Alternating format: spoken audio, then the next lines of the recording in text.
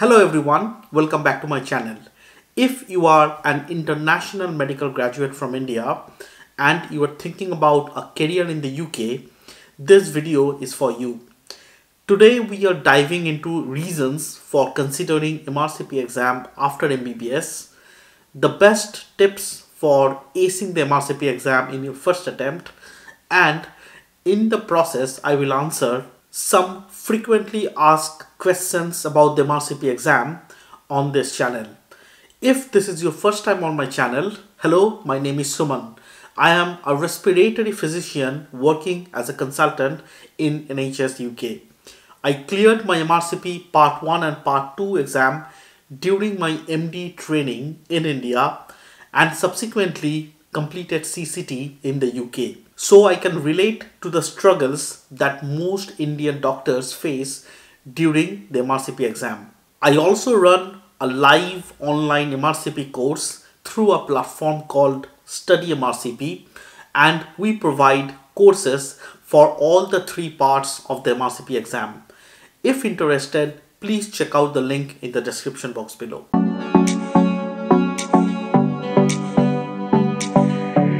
The MRCP, or membership of the Royal Colleges of Physicians, is a crucial step for doctors who want to practice medicine in the UK. The MRCP exam is divided into three parts: Part 1, Part 2 written, and PACES exam, which is the practical exam.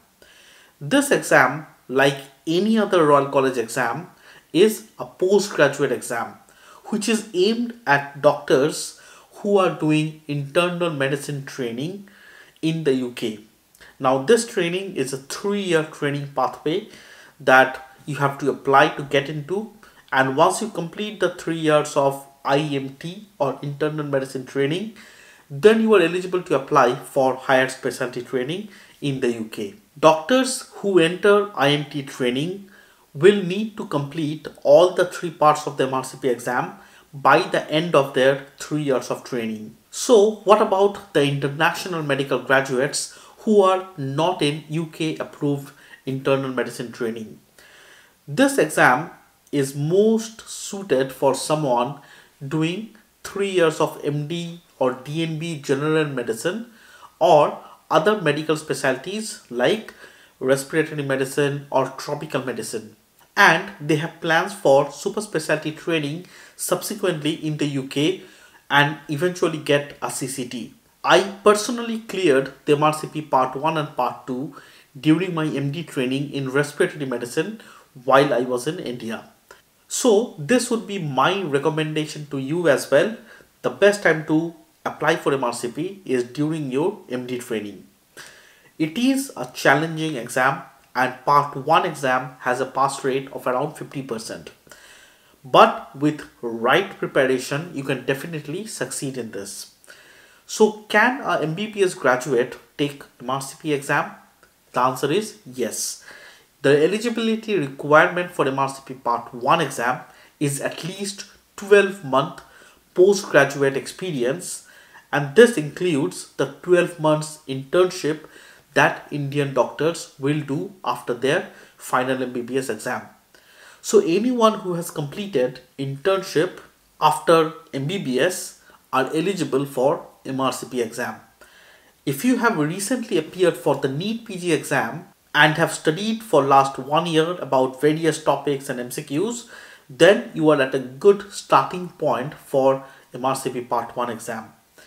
But what most people will confuse or they won't tell you is that just because you are eligible for Part 1 exam doesn't mean that you will easily pass the Part 2 and the PACES exam. It's extremely difficult to pass Part 2 written and PACES exam if you are not in regular clinical practice.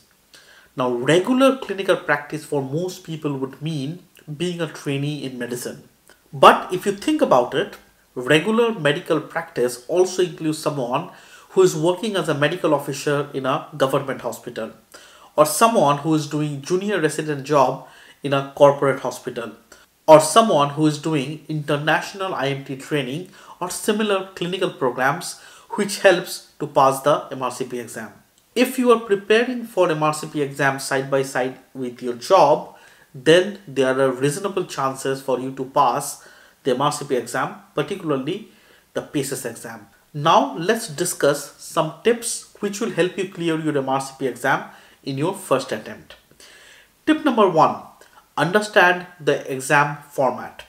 MRCP Part 1 focuses on basic medical sciences and clinical knowledge. Part 2 written tests your ability to apply this knowledge in clinical scenarios. Both are MCQ or theory exams. PACES exam is all about your practical skills and patient interaction. Knowing what to expect in each part of the exam will help you tailor your study plan effectively. Tip number 2. Create a study schedule. Part 1 and Part 2 needs at least 3 to 6 months of preparation. Consistency is the key. Break down your syllabus into manageable chunks and allocate specific times for each topic. Make sure to include regular breaks to avoid burnout. Remember, it's a marathon, not a sprint. Tip number 3. Use quality study resources. You don't need to study big medical textbooks like Harrison's to clear MRCP exam. Invest on well-reviewed books, online courses and apps specifically designed for MRCP exam preparation.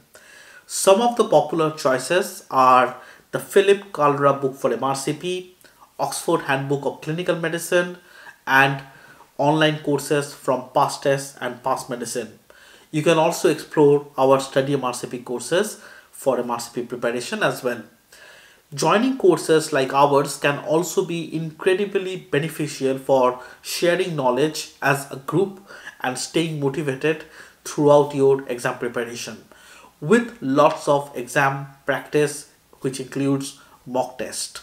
Tip number 4 is practice, practice, practice. The more you practice, the more confident you will become. Use past papers and mock exams to familiarize yourself with the question format and time constraints. For PACES, practice your clinical skills with peers, patients, and mentors. And you will need real patience to practice your clinical examination skills.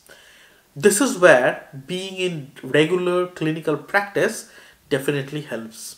Tip number 5 is take care of your own well-being. Preparing for MRCP can be intense and a long process which lasts at least 2 to 3 years. So it's important to maintain a healthy balance, eat well, exercise regularly, and make time for relaxation and hobbies. A healthy mind and a healthy body will enhance your study efficiency. Friends, if you have been following the UK job market for junior doctors over the last 1 or 2 years, you have seen that the job for fresh MBBS graduate after PLAB have completely dried up. So the only chance of entering into UK practice now is having a postgraduate degree in your home country and Royal College exams like MRCP and MRCS. So if you have any plans to move to the UK, the MRCP or similar Royal College exams become a necessity in 2024. The situation keeps changing year on year. I don't know what's going to happen in the future. Remember, every step you take brings you closer to your own goal. Stay focused, stay positive, and believe in yourself. If you found these tips helpful, don't forget to like, share, and subscribe for more similar content like this. Good luck with your MRCP journey and see you in the next video.